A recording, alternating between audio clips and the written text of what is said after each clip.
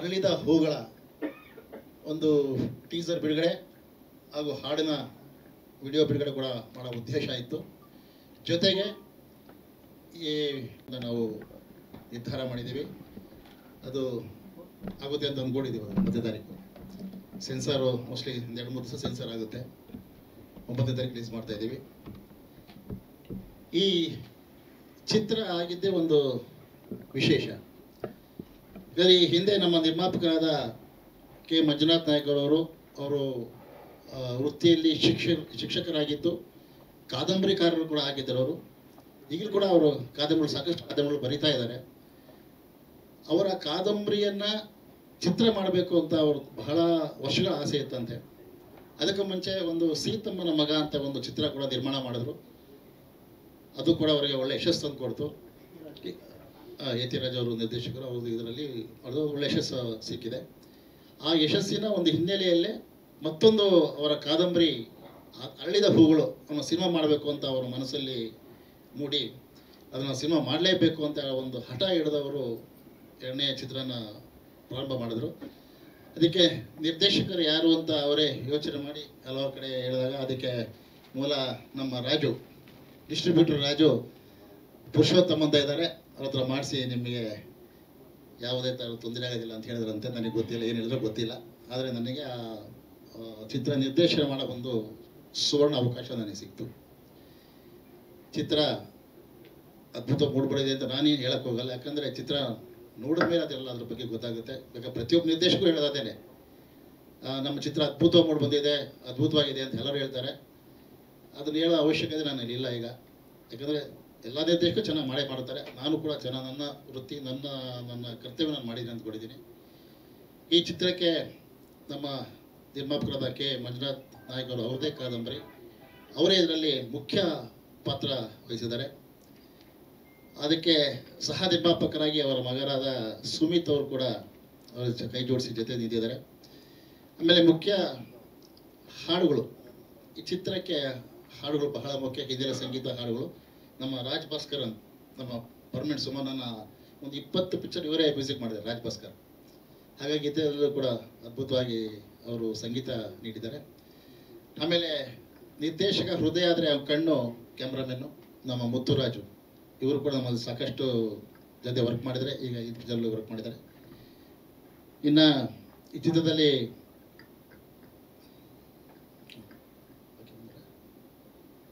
ಒಂದು ಚೇರ್ ಕೊಡಪ್ಪ. ನಮ್ಮ ಹೀರೋಯಿನ್ ಭಾಗ್ಯ ಅವರು ಈಗ ಬಂದಿದ್ದಾರೆ. ಭಾಗ್ಯ 2 ಚೇರ್ ಬೇಕು. ಭಾಗ್ಯ ಅವರು ಯಾವಾಗಲೂ ಅಷ್ಟೇ ಸರ್, ಶೂಟಿಂಗೂ ಲೇಟೇ, ಆಮೇಲೆ ಈ ಪ್ರೆಸ್ ಮೀಟ್ಗೂ ಲೇಟೇನೆ. 4 ಗಂಟೆ ಫೋನ್ ಮಾಡ್ತಾ ಇದ್ದಾರೆ, ಸರ್ ಪ್ರೆಸ್ ಮೀಟ್ ಬರಬೇಕಾ ಅಂತ.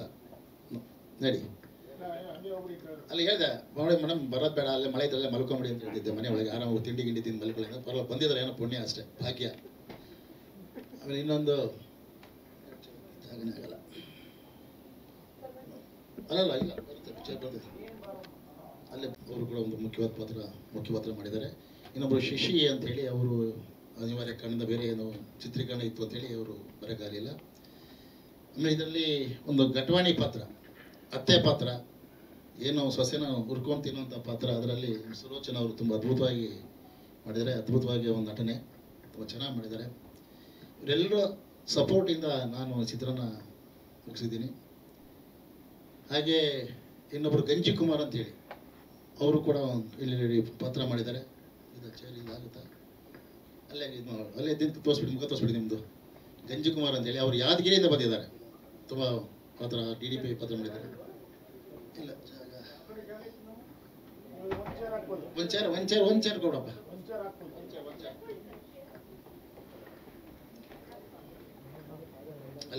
ಅಲ್ಲಿಗೆ ಕೊಡ, ಅಲ್ಲೇ ಬನ್ನಿ ಗಂಜಿ ಕುಮಾರ್, ಬನ್ನಿ. ಯಾದಗಿರಿಯಿಂದ ಬಂದಿದ್ದೀರಾ, ಬನ್ನಿ ಸರ್.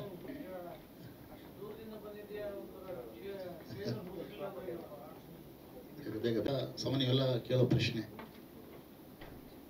ಏನಪ್ಪ ಅಂದರೆ, ನಮ್ಮ ಮಂಜುನಾಥ್ ಸರ್ ಅವರ ಕಾದಂಬರಿಯಲ್ಲಿ ಉದ್ದೇಶ ಏನಪ್ಪ ಅಂದರೆ, ಹೆಣ್ಣು ಅಬಲೆ ಅಲ್ಲ ಸಬಲೆ. ನನಗೆ ಮೋಸ ಆಯಿತು, ದ್ರೋಹ ಆಯಿತು, ವಂಚನೆ ಆಯಿತು, ನಾನಿನ್ನು ಬದುಕಲಿಕ್ಕೆ ಸಾಧ್ಯನೇ ಇಲ್ಲ, ನನಗೆ ಸಾವೇ ಕೊನೆ ಹಂತ ಅಂತೇಳಿ ಏನು ನಿರ್ಧಾರ ಮಾಡ್ಕೊಂಡ್ರೆ ಹೆಣ್ಮಕ್ಳು, ಅದು ಅಲ್ಲ, ಸಾವೇ ಕೊನೆ ಅಲ್ಲ, ಅದಕ್ಕೆ ಮೀರಿದೊಂದಿದೆ. ನಮ್ಮ ಬಾಳಲ್ಲಿ ನಾವು ಚಾಲೆಂಜ್ ಬದುಕಬೇಕು, ಸೋಲನ್ನೇ ಗೆಲ್ವಾ ತಗೋಬೇಕು ಅನ್ನೋ ಒಂದು ಉದ್ದೇಶದಿಂದ ಈ ಚಿತ್ರ ಮಾಡಿದ್ದೀವಿ. ಪ್ರತಿಯೊಂದು ಹೆಣ್ಣು ಮಕ್ಕಳು ನೋಡಬೇಕಾದ ಒಂದು ಚಿತ್ರ ಇದು. ಜೊತೆಗೆ ಮಕ್ಕಳು ಕೂಡ, ಅಂದರೆ ತಂದೆ ತಾಯಿ ಆದವರು ಮಕ್ಕಳನ್ನು ಯಾವ ರೀತಿ ಸಾಕಬೇಕು, ಮಕ್ಕಳಾದವರು ತಂದೆ ತಾಯಿ ರೀತಿ ನೋಡ್ಕೋಬೇಕು, ಎಲ್ಲವನ್ನು ಒಂದು ಒಟ್ಟುಗೂಡಿಸಿದಂಥ ಒಂದು ಅದ್ಭುತವಾದ ಒಂದು ಸಂದೇಶವುಳ್ಳ ಚಿತ್ರ ಇದಾಗಿದೆ. ಇದರ ಎಲ್ಲ ನಟ ನಟಿಯರು ಅದ್ಭುತವಾಗಿ ಇದರಲ್ಲಿ ನಟಿಸಿದ್ದಾರೆ. ನಮ್ಮ ಕ್ಯಾಮ್ರಾಮನ್ ಮುತ್ತುರಾಜ್ ಕೂಡ ಅದ್ಭುತವಾಗಿ ಒಂದು ಚಿತ್ರೀಕರಣ ಮಾಡಿದ್ದಾರೆ. ನಮ್ಮ ರಾಜ್ ಭಾಸ್ಕರ್ ಮ್ಯೂಸಿಕ್ ತುಂಬ ಚೆನ್ನಾಗಿ ಮಾಡಿದ್ದಾರೆ. ಎಲ್ಲ ತಂತ್ರಜ್ಞರು ನನ್ನ ಜೊತೆ ಸೇರಿ ಕೆಲಸ ಮಾಡಿದ್ದಾರೆ. ಕಥಾ ಸಾರಾಂಶ ಅಷ್ಟೇ, ನಾವು ಹೆಚ್ಚಿಗೆ ಹೇಳೋಕ್ಕೆ ಹೋಗಲ್ಲ. ಏನು ಹೆಣ್ಣು ಅಬಲೆ ಅಲ್ಲ ಸಬಲೆ, ಹೆಣ್ಣು ಮನಸ್ಸು ಮಾಡಿದ್ರೆ ಏನು ಬೇಕಾದ್ರೂ ಮಾಡ್ಬೋದು. ಬರೀ ಅಡುಗೆ ಮನೆಗೆ ಮಾತ್ರ ಸೀಮಿತ, ಅವಳು ಬರೀ ಮಕ್ಕಳನ್ನ ಹೆರೋ ಒಂದು ಯಂತ್ರ ಅಷ್ಟೇ ಅಲ್ಲ, ಅದಕ್ಕೆ ಮೀರಿ ಅವಳು ಏನು ಬೇಕಾದ್ರೂ ಆಗ್ಬೋದು. DC ಆಗ್ಬೋದು, SP ಆಗ್ಬೋದು, ರಾಜ್ಯ ಆಗ್ಬೋದು, ದೇಶ ಆಗ್ಬೋದು, ಎಲ್ಲವನ್ನು ಆಗಿ ಸಾಧಿಸ್ಬೋದು ಅನ್ನೋ ಒಂದು ಕಥೆಯ ವಸ್ತು ಇದು ಅರಳಿದ ಹೂಗಳು ಆಗಿರುತ್ತೆ. ಹಾಗಾಗಿ ಇದ್ರ ಬಗ್ಗೆ ಇನ್ನೂ ಕೆಲವು ಮಾತನ್ನು ನಮ್ಮ ಟ್ರೈಲರ್ ಮತ್ತು ಟೀಸರ್ ಬಿಡುಗಡೆಗೆ ಆಗಮಿಸಿರ್ತಕ್ಕಂಥ ನಮ್ಮ ಚಿತ್ರದ ನಿರ್ದೇಶಕರಾಗಿರ್ತಕ್ಕಂಥ ಪುರುಷೋತ್ತಮ್ರವರಿಗೆ ಹಾಗೂ ಸಂಗೀತ ನಿರ್ದೇಶಕರಾಗಿರ್ತಕ್ಕಂಥ ರಾಜ್ ಭಾಸ್ಕರ್ ಅವರಿಗೆ ಮತ್ತು ನನ್ನ ಪುತ್ರ ಸಹ ನಿರ್ಮಾಪಕ ಸುಮಿತ್ ಕುಮಾರ್, ನನ್ನ ಜೋಡಿ ಫಿಲಮ್ನಲ್ಲಿ ಆಕ್ಟ್ ಮಾಡಿರ್ತಕ್ಕಂಥ ಧನಲಕ್ಷ್ಮಿ, ಮಗಳ ಪಾತ್ರ ಮಾಡಿರ್ತಕ್ಕಂಥ ಭಾಗ್ಯಶ್ರೀ ಹಾಗೂ ಗಂಜಿ ಕುಮಾರ್, ಕ್ಯಾಮ್ರಾಮನ್ ಮುತ್ತುರಾಜ್ ಹಾಗೂ ಸುಲೋಚನಾ, ಆಮೇಲೆ ರಂಗನಾಥ್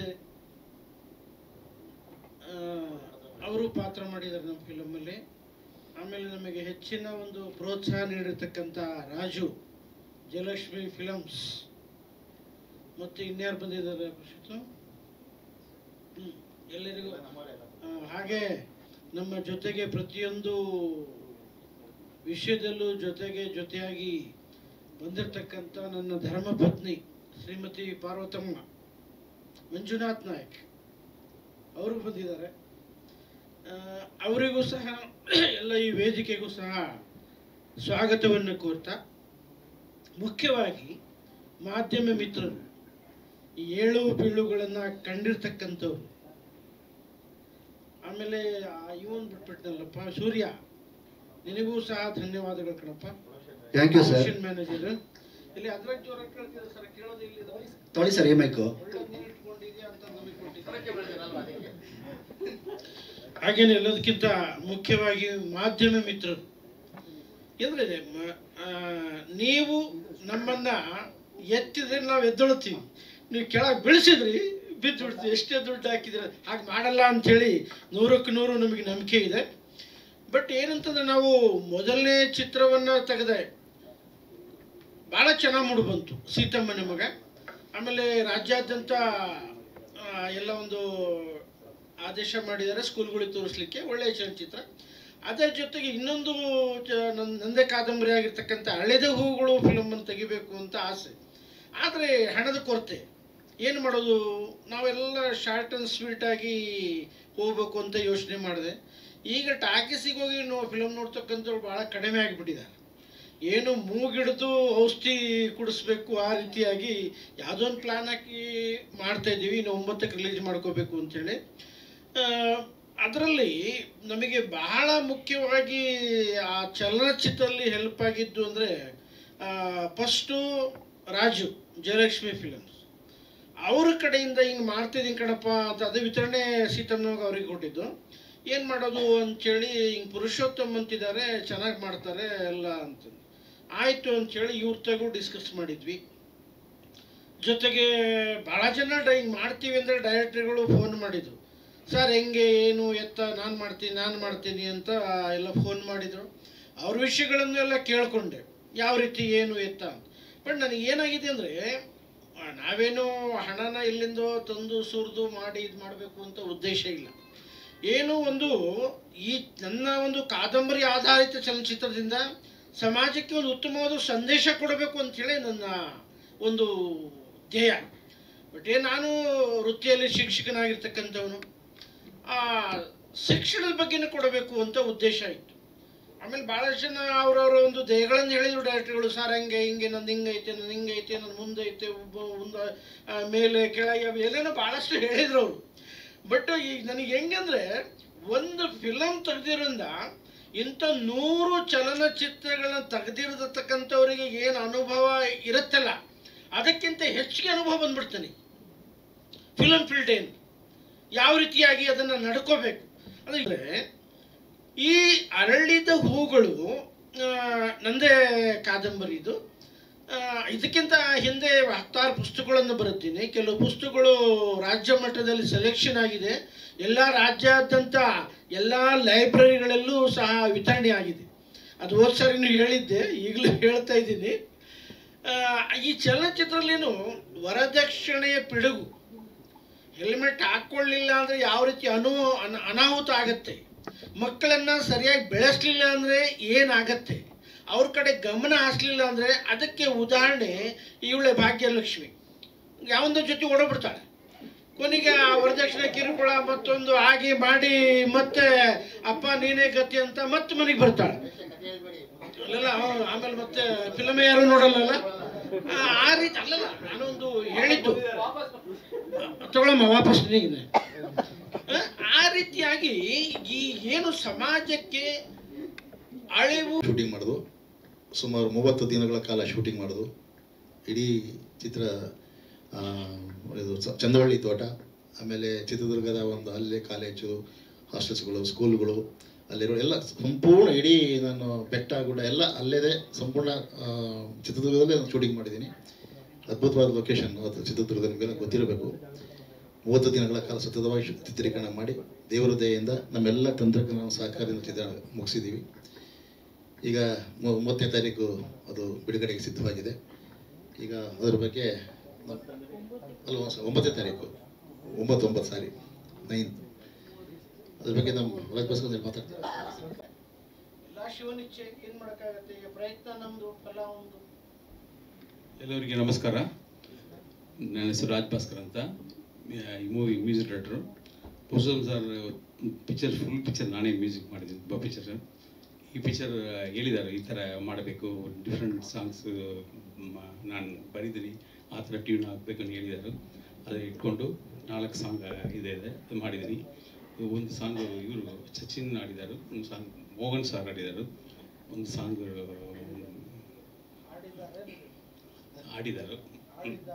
ಆಡಿದ್ದಾರೆ. ಓಕೆ ಓಕೆ ಓಕೆ ಓಕೆ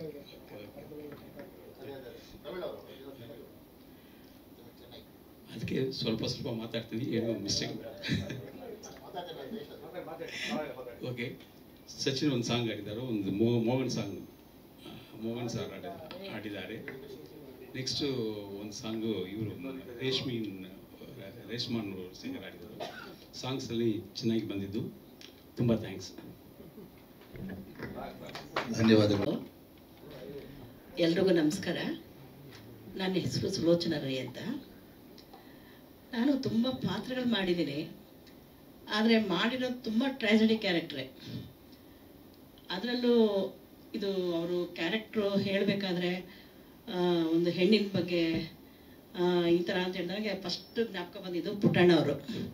ಯಾಕೆಂದರೆ ಇತ್ತೀಚೆಗೆ ಈ ಥರ ಚಿತ್ರಗಳೆಲ್ಲ ತುಂಬ ಕಡಿಮೆ ಆಗಿದೆ. ತುಂಬ ಖುಷಿ ಆಯಿತು ನನಗೆ ಪಾತ್ರ ಕೇಳಿ.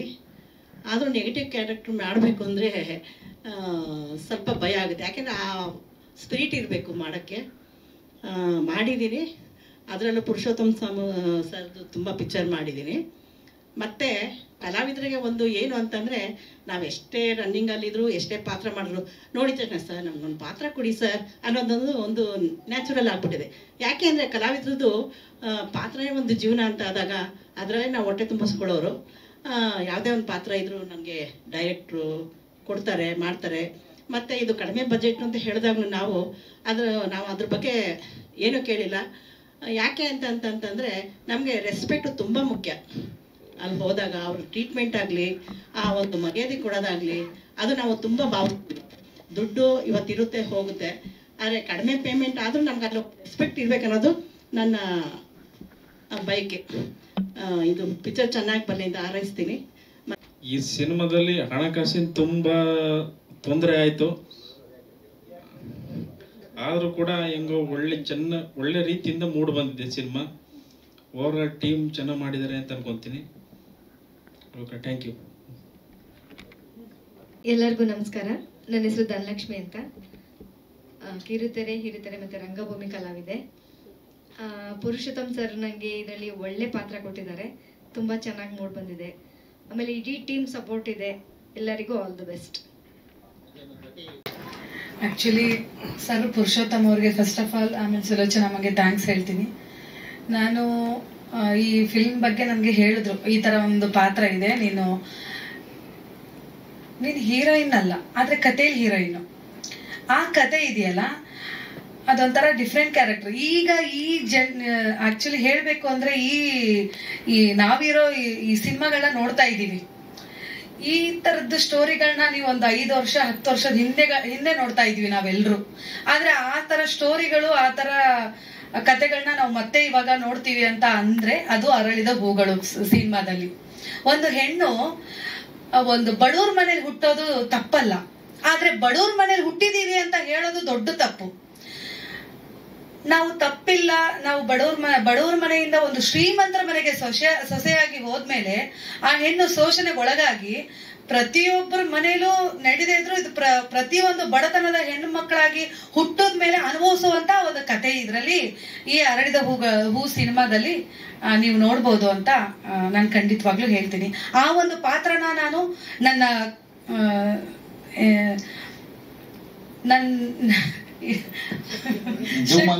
ಮಾಡಿಲ್ಲ ಅಂತ ಹೇಳಿ ಯಾಕೆ ಸರ್ ಹೇಳ್ಬೇಕು, ನಾನು ಶಕ್ತಿ ಮೀರಿ ಪಾತ್ರ ಮಾಡಿದೀನಿ. ನಮ್ಮ ಪುರುಷೋತ್ತಮ್ ಸರ್ಗೆ, ನಮ್ಮ ಸುಲೋಚನಾ ಅಮ್ಮಗೆ ಥ್ಯಾಂಕ್ ಯು ವೆರಿ ಮಚ್ ಅಂತ ಹೇಳ್ತೀನಿ. ಮತ್ತೆ ನಮ್ಮ ಮಂಜುನಾಥ್ ಸರ್ ಬಗ್ಗೆ ಒಂದೆರಡು ಮಾತು ಹೇಳಲೇಬೇಕು. ನನ್ಗೆ ಅವರು ಎಷ್ಟೇ ಹೇಳ್ಬೋದು ಇವಾಗ ಅವಳು ಇನ್ ಟೈಮಿಗೆ ಬರಲ್ಲ ಹಾಗೆ ಹೀಗೆ ಅಂತ, ಬಟ್ ಅದ್ ಪರಿಸ್ಥಿತಿ. ಅವತ್ ಬರೋ ದಿವಸನೇ ನನ್ಗೆ ಏನಾದ್ರೂ ಒಂದು ಪ್ರಾಬ್ಲಮ್ಗಳಾಗ್ತಾ ಇತ್ತು. ಅದು ಅವ್ರ ಹತ್ರ ಬಯಸ್ಕೋಬೇಕೋ ಏನೋ ಗೊತ್ತಿಲ್ಲ, ಬಟ್ ನಮ್ಗೆ ಅವರು ತಂದೆಗಿಂತ ಹೆಚ್ಚು, ಮಗಳಿಗಿಂತ ನನಗೆ ಹೆಚ್ಚಿಗೆ ಪ್ರೀತಿ ಕೊಟ್ಟಿದ್ದಾರೆ. ಅವ್ರು ನನ್ಗೆ ಯಾವಾಗ್ಲೂ ತಂದೆ ತರ ಇರ್ತಾರೆ. Thank you so much. ನಮ್ ಸರ್ ಅವರು ಅದಕ್ಕೆ ಧೈರ್ಯ ತುಂಬಿ ಕೇಸಿ ಈ ಟೈಪ್ ಮಾಡ್ಬೇಕು, ಯಾಕೆ ಧೈರ್ಯ ಬಿಡಬಾರ್ದಂತ ಕೇಸಿ ನಮಗೆ ಧೈರ್ಯ ತುಂಬ ಕೇಸಿ ನಮ್ಮ ಕ್ಯಾರೆಕ್ಟರ್ಗೆ ಒಂದು ಜೀವ ತುಂಬಿದ್ದಾರೆ. ಎಲ್ಲರಿಗೂ ನಮ್ಮ ಟೀಮ್ ಅವರಿಗೆ ಎಲ್ಲರಿಗೂ ಹೃತ್ಪೂರ್ವಕವನ್ನು ನಮಸ್ಕಾರ. ಈ ಅರಳಿದ ಹೂಗಳು ಚಿತ್ರದ ಬಗ್ಗೆ 2 ಮಾತನ್ನು ಹೇಳ್ತೀನಿ. ನನಗೆ ಫಸ್ಟ್ ರಂಗಭೂಮಿ ಕಲಾವಿದ ನಾನು. ನಮ್ಮ ರಾಜ ಅವರು ಒಂದು ಚಿತ್ರದಲ್ಲಿ ನಟಿಸ್ಬೇಕಂದಾಗ ಆಯ್ತು ಬಾರೋ, ನಮ್ಮ ಫ್ರೆಂಡೇ ಪುರುಷೋತ್ತಮ್ ಅಂತ ಒಂದು ಅರಳಿದ ಹೂಗಳಿಂದ ಚಿತ್ರೀಕರಿಸ್ತಾರೆ, ಅದಾಗ ನಿನಗೆ ಹೇಳ್ತೀನಿ ಹೋಗು ಅಂತಂದು ಹೇಳಿದ್ರು. ಹೋಗ್ತಿದ್ದಂಗೆ ನನಗೆ ನೋಡಿ, ಬಾಪ ನೀನು ಈ ಪಾತ್ರ ನೀನು ಮಾಡು, ಮೇಕಪ್ ಅಂತಂದ್ರು. ಅವಾಗ ನನಗೆ ಬಹಳ ಸಂತೋಷ ಆಯ್ತು. ಆವಾಗ ಇವರು ಸುಲೋಚನಾ ಅವರ ಜೊತೆಲೆ ನೀನ್ ಪಾಠ ಮಾಡೋದಾಗ ಗಂಡನ ಪಾತ್ರ ಮಾಡಿದ್ದೀನಿ ಇವ್ರ ಜೊತೆಗೆ. ನಾನು ಚಿತ್ರದಲ್ಲಿ ತಂದೆ. ಆಗ ನನಗೆ ಇದು ಹೊಸ ಅನುಭವ, ಚಲನಚಿತ್ರದಲ್ಲಿ ನಡೆಸಿದ್ದು. ನನಗೆ ಬಹಳ ತುಂಬಾ ಖುಷಿ ಆಗ್ತೈತೆ. ಈ ವೇದಿಕೆ ಹಂಚಿದ್ದು, ನಿಮ್ಮನ್ನೆಲ್ಲ ನೋಡಿದ್ದು, ಬೆಂಗಳೂರಿಗೆ ಬಂದು ಈ ಒಂದು ಕಾರ್ಯಕ್ರಮನ ಕಣ್ತುಂಬಿಕೊಂಡಿದ್ದು, ಮತ್ತು ಅದೆಲ್ಲನೂ ನಮ್ಮ ಸ್ನೇಹಿತ ಮತ್ತು ಅಣ್ಣನ ಸಮಾನದ ನಮ್ಮ ರಾಜು ನನಗೆ ಈ ಅವಕಾಶನೆಲ್ಲ ಕಲ್ಪಿಸಿಕೊಟ್ಟು, ಪುರುಷೋತ್ತಮ್ ಸರ್ಗೂ, ಮುತ್ತುರಾಜು, ಮತ್ತೆ ಮಂಜುನಾಥ್ ಸರ್ಗೂ, ಮತ್ತು ಶಕುಂತಲಮ್ಮರಿಗೂ, ಮತ್ತು ಧನಲಕ್ಷ್ಮಿ, ಅನ್ಲಿ, ಭಾಗ್ಯಶ್ರೀ, ಈ ವೇದಿಕೆ ಮೇಲಿರ್ತಕ್ಕಂಥ ಸಹ ನಿರ್ಮಾಪಕರಾದಂತ ಎಲ್ಲರಿಗೂ ವಂದಿಸುತ್ತಾ ನನ್ನ ಈ 2 ಮಾತನ್ನ ಮುಗಿಸ್ತಾ ಇದ್ದೀನಿ. ಜೈ ಹಿಂದ್, ಜೈ ಕರ್ನಾಟಕ. ತುಂಬಿ ಆಮೇಲೆ ಫಸ್ಟ್ ಕ್ಲಾಸ್ ರೆಡಿ ಆಗ್ಬಿಟ್ರು. ತುಂಬಾ ಚೆನ್ನಾಗಿ ಮಾಡಿದ್ರು ಪಾತ್ರದಲ್ಲಿ, ಹೊಸಬ್ರಿಗೆ ಗೊತ್ತಾಗದೇ ಇಲ್ಲ. ರಾಜು ಇರತಕ್ಕಂಥ ಎಲ್ಲ ಹಿರಿಯರಿಗೆ ಮತ್ತು ಇಲ್ಲಿ ಬಂದಿರತಕ್ಕಂಥ ಪತ್ರಕರ್ತರು ಹಾಗೂ ವಿಡಿಯೋ ಮಾಧ್ಯಮದವರಿಗೆ ನಮಸ್ಕಾರಗಳು. ನಮ್ಮ ನಿರ್ದೇಶಕರು ಹೇಳಿದ್ದೆ, ಪಾಪ ನಿರ್ಮಾಪಕರು ಇದು ಸಣ್ಣ ಲಾಸ್ಟ್ ಟೈಮ್ ಪಿಕ್ಚರ್ ಅವರು ಬಹಳ ನೋವುಪಟ್ಟು ರಿಲೀಸ್ ಮಾಡಿದ್ರು. ಈ ಚಿತ್ರ ಈ ಕತೆ ಹೇಳಿದ ತಕ್ಷಣ ಮಾಡಪ್ಪ ಅಂತ ಹೇಳಿದ ತಕ್ಷಣ ಅವರು ಒಪ್ಕೊಂಡು ಇವ್ರು ಒಪ್ಕೊಂಡ್ರು. ಸದ್ಯ ಯಾವುದೇ ಗೊಂದಲ ಇಲ್ಲದೆ, ಗಲಾಟೆ ಇಲ್ಲದೆ, ನನಗೆ ಕೆಟ್ಟ ಹೆಸರು ಬರ್ದೆ ಪಿಕ್ಚರ್ ಇಬ್ರು ಮಾಡ್ಕೊಂಡು ಬಂದಿದ್ದಾರೆ. 9ನೇ ತಾರೀಕು ಅಂತ ಹೇಳ್ತಾ ಇದ್ದಾರೆ. ಸೆನ್ಸರ್ ಲೆಟರ್ ಬರಲಿ. 9ಕ್ಕಂದ್ರೆ ಸುಮಾರು ಒಂದು 7-8 ಪಿಕ್ಚರ್ ಇದೆ ನನಗೆ ಗೊತ್ತಿರಂಗೆ ರಿಲೀಸಿಂಗ್. ಅದರಿಂದ 1 ವಾರ ಹಿಂದೆ ಮುಂದೆ ಖಂಡಿತ ನಾನು ಮಾಡಿಕೊಡ್ತೀನಿ. ಇನ್ನು ಮುಂದೆ ಆಗುತ್ತೆ. ಎಲ್ರಿಗೂ ಧನ್ಯವಾದಗಳು. ಇದು ಕಾದಂಬರಿ ಯಾವಾಗ ಸರ್? ನನ್ನಲ್ಲಿ ಇನ್ನೂ ಒಂದು 8-10 ಕಾದಂಬರಿಗಳಿದ್ದಾವೆ. ಇದು ಹೋದ ವರ್ಷ ನಾನು ಬರೆದ್ಬಿಟ್ಟು ಪುಸ್ತಕ ಪ್ರಿಂಟ್ ಹಾಕ್ಸ್ಬಿಟ್ಟು ಇದನ್ನ ಫಿಲಮ್ ತೆಗಿಬೇಕು ಅಂತ ಹೇಳಿ ಒಂದು ಬಹಳ ತಲೆ ಇತ್ತು. ಮತ್ತೆ ಈ ಕಾಸಿನ ಭಾವಲ್ಲ, ಏನ್ ಮಾಡೋದು ಏನೋ ಸ್ವಲ್ಪ ಹಂಚ್ಕೊಂಡು. ಯಾಕಂದ್ರೆ ನಂದು ಏನಂದ್ರೆ ಈ ಮಲ್ಲಿಗೆ ಇರೋದು ಸಾವು, ಕೂತೇ ಇರೋದು ರೋಗ, ನಿಂತೇ ಇರೋದು ಶಿಕ್ಷೆ, ನಡೆದಾಡುವುದೇ ಬದುಕು ಅಂತಕ್ಕಂಥದ್ದು ನನ್ನ ಜೀವನ. ಆಮೇಲೆ ಇನ್ನೊಂದು, ಈಗ ಹಿರಿಯರು ಹೇಳಿದಾರಲ್ಲ, ಬರ್ಬೇಕಾದ್ರೆ ಉಸಿರು ತಂದಿದ್ವಿ, ಹೆಸರು ತಂದಿರ್ಲಿಲ್ಲ. ಹೋಗ್ಬೇಕಾದ್ರೆ ಉಸಿರು ಬಿಡ್ತೀವಿ, ಹೆಸರು ತಗೊಂಡು ಹೋಗ್ತೀವಿ. ನಾವೇನ್ ಕಾಸಿ ಕೂಡಿಟ್ಕೊಂಡು ಮಾಡ್ಕೊಂಡು ನಮಗೇನ್ ಜೋಬ್ ಇರ್ತಾವ, ಸತ್ತಾಗ ಏನು ಇರಲ್ಲ, ಎಲ್ಲ ಬಿಚ್ಚಾಕಿ ಎಲ್ಲ ಸುಡ್ತಾರೆ, ಎಲ್ಲ ಮಣ್ಣಲ್ಲಿ ಹಾಕ್ತಾರೆ. ಆದ್ರೆ ನಾನು ಮಾಡಿರ್ತಕ್ಕಂಥ ಕೆಲಸಗಳು ಶಾಶ್ವತ ಅಂದ್ಕೊಂಡು ಪುಸ್ತಕಗಳು ಬರೆದಿದ್ದೀನಿ. ಅದರ ಜೊತೆಗೆ ಇದು ಅರಳಿದ ಹೂಗಳು ಕಾದಂಬರಿನಲ್ಲಿ ಬಹಳಷ್ಟು ಒಂದು ಸಂದೇಶಗಳು. ಇದನ್ನ ಫಿಲಂ ಮುಖಾಂತರ ಒಂದು, ಯಾಕಮ್ಮ ಏನಾಯ್ತು ಸುಮ್ಮನೆ ಅಲ್ಲ, ಇದು ಅಸಭ್ಯತೆ. ಇದು ಒಬ್ಬರು ಮಾತಾಡಿದಾಗ ಕೇಳಬೇಕು, ಅಲ್ಲ ಯಾರಾದ್ರಾಗ್ಲಿ. ಬಟ್ ಏನಂದ್ರೆ ಎಲ್ಲರಿಗೂ ಎಲ್ಲದೂ ಗೊತ್ತಿರೋದಿಲ್ಲ, ಬಟ್ ಎಲ್ಲರಿಗೂ ಒಂದಲ್ಲ ಒಂದು ಗೊತ್ತಿರತ್ತೆ ಅಲ್ವಾ? ಯಾಕಂದ್ರೆ ನಾವು ಕಿವಿಯಲ್ಲಿ ಕೇಳಿದ್ರೆ ಇಲ್ಲಿ ಸ್ಟಾಕ್ ಆಗತ್ತೆ, ಇಲ್ಲಿ ಸ್ಟಾಕ್ ಆದ್ವು ಅಂದ್ರೆ ಬಾಯಲ್ಲಿ ಬರುತ್ತೆ. ನಾವು ಕಿವಿಯಲ್ಲೇ ಕೇಳಿದ್ರೆ ಎಲ್ಲೂ ಸ್ಟಾಕ್ ಆಗಲ್ಲ, ಎಲ್ಲೂ ಬರಲ್ಲ ಅಲ್ವಾ? ಅದಕ್ಕೋಸ್ಕರ ಯಾವಾಗ ಮಾತಾಡ್ಬೇಕಾದ್ರೆ ಸ್ವಲ್ಪ ಕೇಳಬೇಕು ಏನು ಅಂತ, ಆಮೇಲೆ ಮಾತಾಡ್ರಿ. ಆ ರೀತಿಯಾಗಿ ನಾನು ಒಂದು ಫಿಲಮ್ ತೆಗಿಬೇಕು ಅಂತೇಳಿ ಬಹಳಷ್ಟು ಆಸೆ ಇದ್ವಿ. ಏನು ನನ್ನ ಉದ್ದೇಶ ಏನು, ಅದರಿಂದ 4 ಕಾಸು ದುಡ್ಕೋಬೇಕು ಮಾಡಬೇಕು ಅಂತ ಇಲ್ಲ. ಬಟ್ ನಾನು ಹಾಕಿರೋ ದುಡ್ಡಿಗೂ ತೊಂದರೆ ಆಗ್ಬಾರ್ದು, ಸಮಾಜಕ್ಕೆ ಒಂದು ಉತ್ತಮವಾದ ಒಂದು ಸಂದೇಶವನ್ನು ಕೊಡಬೇಕು ಅಂತೇಳಿ. ಇನ್ನೂ 10 ಕಥೆಗಳಿದ್ದಾವೆ. ಅವನ್ನು ಮುಂದೊಂದು ದಿನ ನಿಮ್ಮೆಲ್ಲರೂ ಒಂದು ಸಹಕಾರ ಇದ್ರೆ ಮಾಡೋಣ. ಆ ದೇವ್ರದ್ದು ಇದ್ರೆ ನಡೀಬಹುದು. ಎಲ್ಲದಕ್ಕೂ ಪುರುಷೋತ್ತಮ ಡೈರೆಕ್ಟರ್ ಆಗಿರ್ತಾರ? ಇಲ್ಲ, ನಾನು ಪುರುಷೋತ್ತಮರ ಒಂದು ಡೈರೆಕ್ಷನ್ ಅಲ್ಲಿ ನನಗೆ ಬಹಳಷ್ಟು ನಂಬಿಕೆ ಇದೆ. ಆಮೇಲೆ ಅವರಿಗೆ ಅವ್ರದ್ದೇ ಆಗಿರ್ತಕ್ಕಂಥ ಜವಾಬ್ದಾರಿ ಇದೆ. ಈ ಬಹಳಷ್ಟು ಡೈರೆಕ್ಟರ್ಗಳು ನೋಡಿದ್ದೀನಿ, ಕೆಲವರು ಹುಡ್ದಾರನು ಬಿಚ್ಕೊಂಡು ಹಂಗೆ ಕಳಿಸಿರನು ಕೇಳಿದ್ದೀನಿ, ನೋಡಿದ್ದೀನಿ. ಅದರಲ್ಲಿ ಇವನ್ ರಾಜುನು ಒಬ್ಬನೇ, ಇವನ್ನೆಲ್ಲ ಬಿಚ್ಚಿಸ್ಬಿಡ್ತಾನೆ. ಅದಕ್ಕೆ ನಾನು ನೋಡಪ್ಪ, ನಿಂದ ಇದಕ್ಕೆ ನಾನು ಏಣಿ ಹಾಕಕ್ಕಾಗಲ್ಲ, ನನಗೆ ಪುರುಷೋತ್ತಮ ಕರೆಕ್ಟ್ ಡೈರೆಕ್ಟರ್ ಅಪ್ಪ, ಬೇರೆ ಯಾರು ಬೇಡ ಅಂತಂದೆ. ಅಲ್ಲ, ಈಗ ನೀವೇನಾರು ಹೇಳಿದ್ರಿ, ರಾಜು ಅವರು ನಿಮ್ಗೆ ನಷ್ಟ ಆಗದಾಗೆ ಸಿನಿಮಾ ಮಾಡಿ ಕೊಡ್ತಾನೆ ಅಂತ ಹೇಳಿದ್ರು. ನೀವು ಈಗ ನೋಡಿದ್ರೆ ಅವ್ರ ಮೇಲೆ ಆರೋಪ ಹೇಳಿದ್ರಿ ಅಂದ್ರೆ ಕನ್ನಡ ಸಿನಿಮಾ ಇಂಡಸ್ಟ್ರಿ ಇವತ್ತು ಏನು ಅನುಭವಿಸ್ತಾ ಇದೆಯಲ್ಲ, ಅದಕ್ಕೊಂದು ಪರಿಹಾರ ಇದೆ ಅನ್ನೋ ಅರ್ಥದ ಮಾತುಗಳನ್ನ ಹೇಳಿದ್ವಿ. ನಿಮ್ ಸಿನಿಮಾ ಗೆಲ್ಲುತ್ತಾ ಬಿಡುತ್ತಾ ಬೇರೆ ಮಾತು. ನಿಮಗೆ ರಾಜು ಅವರು ನಷ್ಟ ಆಗದಾಗೆ ಸಿನಿಮಾ ಹೇಗೆ ಮಾಡ್ಬೇಕು ಅಂತ ಹೇಳಿದ್ರಲ್ಲ, ಅದನ್ನ ಹೇಳಿದ್ರೆ ಈಗ 99 ಸಿನಿಮಾ ರಿಲೀಸ್ ಆಗಿದೆ ಇದನ್ನಾಗಿ ಆಯ್ತಾ, ಅದರಲ್ಲಿ 85, 90, 95 ಸಿನಿಮಾಗಳು ನಷ್ಟ ಅನುಭವಿಸಬೇಕು. ನೀವು ಹೇಳಿದ್ರೆ ಇನ್ನು ಬರುವವರಿಗಾದ್ರೂ ಸ್ವಲ್ಪ ಅನುಕೂಲ ಆಗತ್ತೆ ಅಂತ. ಏನು ಹೇಳಿದ್ರು ರಾಜು ಅವರು ಅಂತ ಹೇಳಿ? ಸರ್, ನೀವು ಹೇಳಿದ್ದು ಸತ್ಯ. ಯಾಕಂದ್ರೆ ಫಿಲಂ ಫೀಲ್ಡ್ ಅಲ್ಲಿ ಬಹಳಷ್ಟು ಜನ, ಯಾರಾದ್ರೂ ಒಬ್ರು ಹೊಸದಾಗಿ ಬಂದಿರತಕ್ಕಂತ ನಿರ್ಮಾಪಕರು 2ನೇ ಫಿಲಮಿಗೆ ಕೈ ಹಾಕೋದೇ ಇಲ್ಲ. ಆಮೇಲೆ ನನಗೆ ಗೊತ್ತಿರೋಂಗೆ, ನಿಮಗೆ ಹೆಂಗ್ ಗೊತ್ತಿ, ಆದ್ರೆ ನಮ್ಮಷ್ಟು ಅನುಭವ ಇದೆ, ನಿಮಗೆ ನೋಡಿದ್ದೀರಾ ಮಾಡಿದ್ದೀರಾ. ಬಟ್ ಏನು, ನಾನು ಒಂದೇ ಫಿಲಮ್ ತೆಗೆದಿರೋದು, ಅದರಲ್ಲೂ ಅದು. ಆಮೇಲೆ ನನಗೆ ಫಿಲಂ ಫೀಲ್ಡ್ ಏನು ಅಂತ ಅರ್ಥ ಆಯ್ತು. ಆಮೇಲೆ ಹೊಸಬ್ರು ಬಂದರು, ಕೈ ಸುಟ್ಕೊಂಡಿದ್ದು 100ಕ್ಕೆ 100. ಯಾಕಂದ್ರೆ ನಾನು ನೋಡಿರ್ತಕ್ಕಂಥ ಯಾರು ಏನ್ ಟಿವಿ ಬಂದ್ಮೇಲೆ ಟ್ಯಾಕ್ಸಿಗೆ ಹೋಗಿ ಫಿಲಮ್ ನೋಡೋರೆ ಕಡಿಮೆ ಆಗ್ಬಿಟ್ಟು. ಆಮೇಲೆ ಅದರಲ್ಲೂ ಇತ್ತೀಚೆಗಂತೂ ಒಂಥರ ಹೆಚ್ಚು ಕಡಿಮೆ ಕೋಮಾ ಸ್ಟೇಜಿಗೆ ಹೋಗಂಗಾಗಿದೆ. ಅದರಲ್ಲೂ ಹೊಸಬ್ರು ನಿರ್ಮಾಪಕರು ಮತ್ತೆ 2ನೇ ಫಿಲಮಿಗೆ ಸತ್ಯವಾಗ್ಲೂ ಅವ್ರು ಹೆಜ್ಜೆ ಇಡಲ್ಲ. ಏನೋ ನಾನೇ ಬಂಡು ಬಿದ್ದು ಮುಂದೇನೋ ಒಂದು ಒಳ್ಳೆ ಒಂದು ಸ್ಟೋರಿ ಇದೆಯಲ್ಲ, ಒಂದು ಸಂದೇಶವನ್ನು ಕೊಡೋಣಲ್ಲ. ಈಗ ನನ್ನಲ್ಲೂ ಒಂದು 4 ಕಾಸು ಇದೆ, ಯಾರನ್ನೋ ಕಾಡಿಬೇಡಿ, ಇನ್ನೊಂದು ಜೊತೆ 4 ಕಾಸು ಸೇರಿಸ್ಬಿಟ್ಟು ಒಂದು ಒಳ್ಳೆ ಸಂದೇಶವನ್ನು ಕೊಡಬೇಕು. ನಮಗಂದ್ರೆ ಮುಖ್ಯವಾಗಿ ಈ ಪುರುಷೋತ್ತಮ್ ಅಂತ ಡೈರೆಕ್ಟರ್ ಇದ್ರೆ ಇನ್ನೂ 10 ಫಿಲಮ್ ಮಾಡಬಹುದು. ಬಟ್ ಬೇರೆನೇನೋ ನಾನಷ್ಟು ನಂಬಿಕೆ ಇಟ್ಕೊಂಡಿಲ್ಲ ಅವ್ರ ಮೇಲೆ. ನನಗೂ ಬಹಳ ಜನ ಡೈರೆಕ್ಟರ್ ಫೋನ್ ಮಾಡಿದ್ರು, ಮತ್ತೊಂದು ಅವ್ರದೇ ಆಗಿರ್ತಂತ ರೀತಿ ನೀತಿಗಳನ್ನ ಹೇಳಿದ್ರು, ಮಾಡಿದ್ರು. ಆದ್ರೂ ನನಗೆ ಇಡಿಸ್ಲಿಲ್ಲ. ಈ ಪುರುಷೋತ್ತಮರ ಒಂದು ನಡೆ ನುಡಿ ಯಾವ ರೀತಿ ಏನು ಎತ್ತ ಅಂತ ನಮಗೇನಿಲ್ಲ. ಈಗ ಯಾರು ಈಗ ನೀವೇ ನನ್ನ ಜೊತೆಗೆ ಒಂದು 10 ನಿಮಿಷ ಇದ್ರೆ ನಿಮ್ಮ ಬಗ್ಗೆನೇ ಒಂದು 100 ಪೇಜ್ ಪುಸ್ತಕ ಬರೆದು ಬಿಡ್ತೀನಿ. ಇವ್ರು ಹೆಂಗೇನೆ ಇವರು ನಾನು ಇವ್ರು ಹಿಂಗೆ ಇವರು. ನಾನು ಪುರುಷೋತ್ತಮ ಭಾಳ ಸಲ ಹೇಳಿದ್ದೀನಿ, ಇವ್ ನಮ್ಮ ರಾಜು ಸುಮ್ಮನೆ ಮೆಟ್ಲು ಹಚ್ಬಿಡ್ತಾನಪ್ಪ, ಆಮೇಲೆ ಬಿದ್ದು ಏನಾರು ಮಾಡಿ ಅಂದ್ಬಿಡ್ತಾನೆ. ರಾಜು ನೀನ್ ಹೇಳ್ದಂಗೆ ಕೇಳಲ್ಲ ಕಣೆ. ನಾನು ಪುರುಷೋತ್ತಮ್ ನಾನು ಹಾಕಿರ್ತಕ್ಕಂಥ ಪ್ಲಾನ್ ಅಲ್ಲೇ ನಡಿಬೇಕು ನೋಡ್ರಿ. ರಿಲೀಜಿಗೆ ಒಂದು 20 ಲಕ್ಷ ಜೊತೆ ಮಾಡ್ಕೊ ಅಂತಾನೆ. ಎಲ್ಲಿ ಜೊತೆ ಮಾಡೋಣ 20 ಲಕ್ಷನ? ರಿಲೀಜಿಗೆ ಬರ್ತಾವ 20 ಲಕ್ಷನ.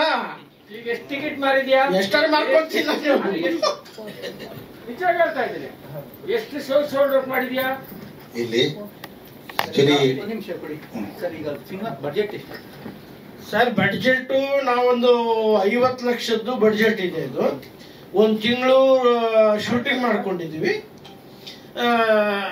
ನಾವು ಅದನ್ನೇ ಒಂದು 50 ಲಕ್ಷ ಕಡಿಮೆ ಬಡ್ಜೆಟ್ ಅಂತ ಅಂತೀವಿ. ಯಾಕಂದ್ರೆ ಫಿಲಮ್ 100 ಕೋಟಿನಲ್ಲಿ ತೆಗಿತಾರೆ, ಅಷ್ಟು ಶಕ್ತಿ ಇಲ್ಲ ನಮ್ಮಲ್ಲಿ.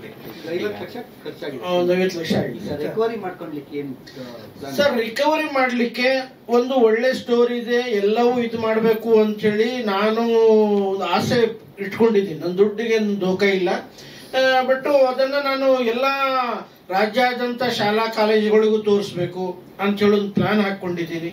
ಈಗ ನಾನೇನಿಲ್ಲ ಅದನ್ನ ನಾನು ಮಾಡಿದ್ದೀನಿ, ನಾನು ತಲೆ ಮೇಲೆ ಹೊತ್ಕೊಂಡು ಓಡಾಡ್ತೀನಿ, ನನ್ನ ದುಡ್ಡು ಹಾಕಿದ್ದು ನಾನು ತಗೊಂತೀನಿ, ಇನ್ನೊಂದು ಒಳ್ಳೆ ಸ್ಟೋರಿಯನ್ನ ಸಮಾಜಕ್ಕೆ ಕೊಡ್ತೀನಿ. ಸರ್ ಈಗ ಆಲ್ರೆಡಿ ಒಂದು ಸೀತಮ್ಮನ ಮಗ ಅಂತ ಒಂದು ಮಾಡಿದ್ರಿ, ಅದೇನಾಯ್ತು ಸರ್? ಸರ್ ಅದು ಎಲ್ಲ ಒಂದು 15 ಜಿಲ್ಲೆಯ ಜಿಲ್ಲಾಧಿಕಾರಿಗಳು ಒಳ್ಳೆ ಸಿನಿಮಾ ಇದೆ ಅಂತೇಳಿ ಸ್ಕೂಲ್ ಮಕ್ಕಳಿಗೆ ತೋರಿಸ್ಲಿಕ್ಕೆ ಆದೇಶ ಮಾಡಿದ್ದಾರೆ. ಅದರಲ್ಲಿ ಒಂದು ಸ್ವಲ್ಪ ಕಾಲ್ಭಾಗ ದುಡ್ಡನ್ನು ತಗೊಂಡ್ವಿ.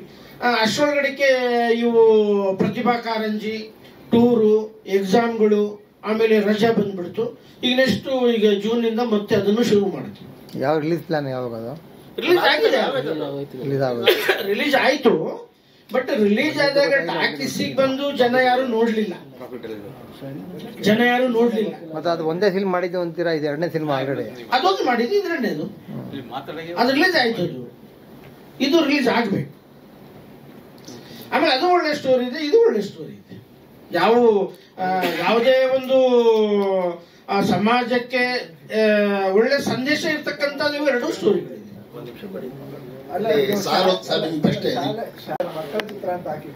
ಮಕ್ಕಳನ್ನ ಚಿತ್ರ ಅಂತೇಳಿ ಹಾಕಿಲ್ಲ. ಅದ್ರಲ್ಲಿ ಅಲ್ಲ ಏನ್ ನೋಡ್ತಾರೆ ಈಗ ಇದೆ ಗಂಧದ ಗುಡಿನ ಅದನ್ನು ಇಡೀ ರಾಜ್ಯಕ್ಕೆ ತೋರಿಸ್ಬೇಕು ಆದೇಶ ಮಾಡಿ ಯಾಕೆ ಮಾಡಿದ್ರು? ಅದು ಮಕ್ಕಳ ಚಲನಚಿತ್ರ ಅಲ್ವಲ್ಲ. ಏನು ಒಳ್ಳೆಯ ಸಮಾಜಕ್ಕೆ ಒಂದು ಒಳ್ಳೆಯ ಸಂದೇಶ ಅಷ್ಟೇ, ಸಮಾಜಕ್ಕೆ ಒಳ್ಳೆಯ ಸಂದೇಶ. ಇದರಿಂದ ಮಕ್ಕಳಿಗೆ ಯಾವುದೇ ಒಂದು ಒಳ್ಳೇದಾಗತ್ತೆ, ಸಮಾಜಕ್ಕೆ ಒಂದು ಒಳ್ಳೇದಾಗತ್ತೆ ಅಂತಂತ ಅವ್ರ ಮನಸ್ಸಿಗೆ ಇಡಿಸ್ತು ಅಂದ್ರೆ ಆದೇಶ ಮಾಡಬಹುದು. ಬಟ್ ಅದರಲ್ಲಿ ಏನು ಈ ಸಮಾಜಕ್ಕೆ ಮಕ್ಕಳಿಗೆ ಏನೋ ದ್ರೋಹ ಆಗ್ತಕ್ಕಂಥವು, ಏನೋ ಒಂದು ಅಶ್ಲೀಲ ಸಂಭಾಷಣೆ, ಅಶ್ಲೀಲ ಒಂದು ದೃಶ್ಯಾವಳಿಗಳಿದ್ದಾಗ ಅದಕ್ಕೆ ನಾವು ಸಹ ಶಾಲೆ ಮಕ್ಕಳಿಗೆ ತೋರಿಸೋದಕ್ಕೆ ಅಷ್ಟು ಇಷ್ಟ ಆಗೋದಿಲ್ಲ.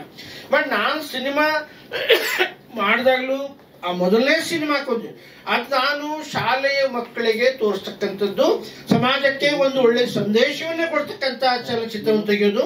ಅದಕ್ಕೋಸ್ಕರ ಆ ಡೈರೆಕ್ಟರಿಗೂ ಅದೇ ಮಾತು ಹೇಳಿದ್ದೆ ಫಸ್ಟಿಗೆ, ಅವರು ಹಾಗೆ ಮಾಡಿದ್ರು.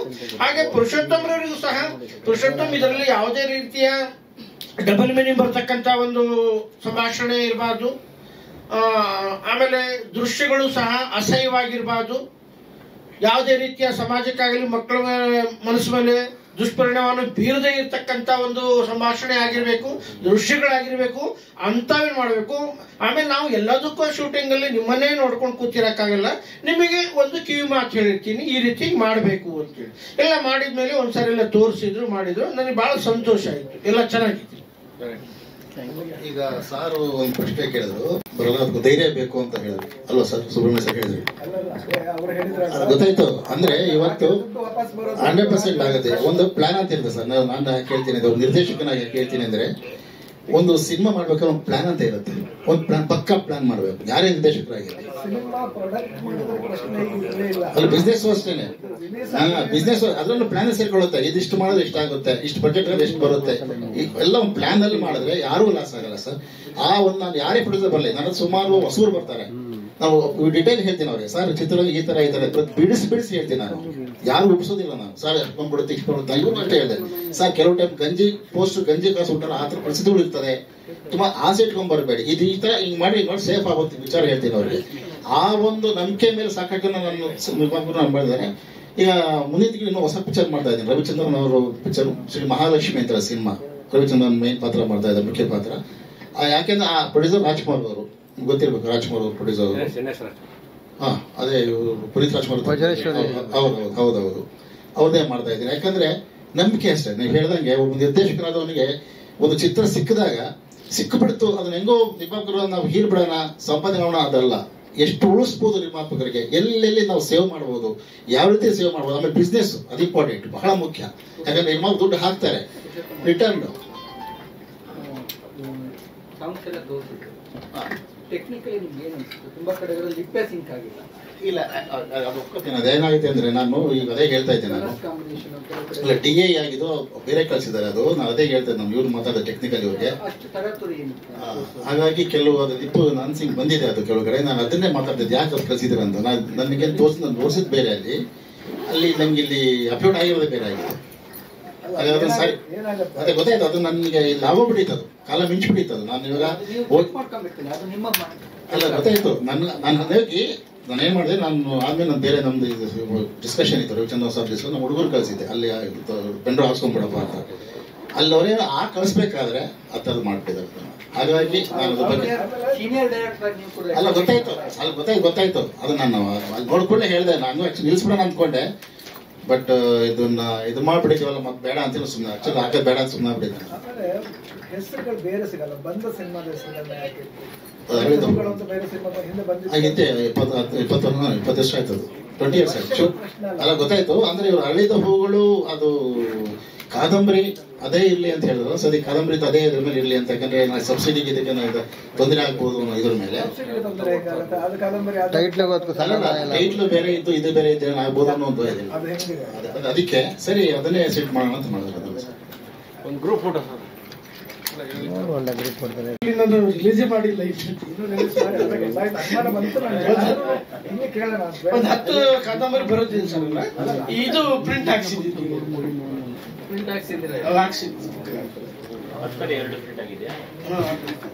ಅಲ್ಲ, 10ರಲ್ಲಿ ನಾನೊಂದು 12 ಪ್ರಿಂಟ್ ಹಾಕ್ಸಿದ್ದೀನಿ.